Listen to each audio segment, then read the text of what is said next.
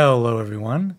I just wanted to make a quick announcement that there is an official Cubase 10.0.40 maintenance update available for download. So when you open up the Steinberg Hub, either by going File, New Project, or when you start Cubase up in the News tab, you'll see here, if you click on this, it brings you to the download page. And here you can download either the Mac or the Windows install file. You can also check out the version history PDF here. And if we scroll down to 10.0.40, here's the list of all the things they've corrected. There's various bug fixes, and here you can see there's a number of ARA things they fixed. There's things with audio export, control room, fades, the freeze function, media bay, metronome, mixed console. There's 2 pages worth for this latest update. And one change I wanted to highlight, and which I don't think is mentioned in that version history, is they've reorganized the export audio mixdown window. So now you have these different tabs that separate out single, multiple, and locators and cycle markers. And all the additional settings are on the right-hand pane. And these windows are collapsed by default.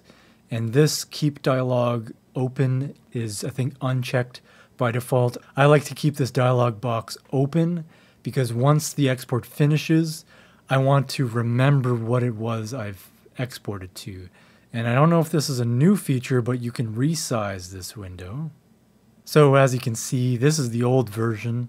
And you can see here the file name scheme was quite clustered, so it's difficult to read the preview file name.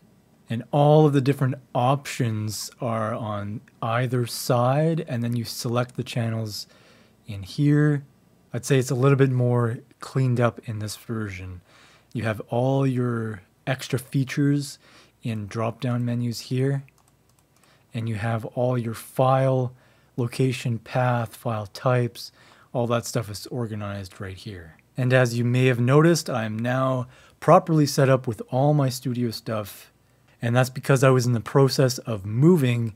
I found a great location where I can put all of my studio stuff back the way I need it.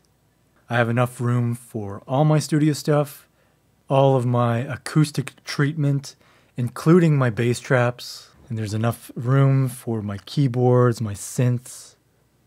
And I have a bookshelf right behind me and it acts as a diffuser.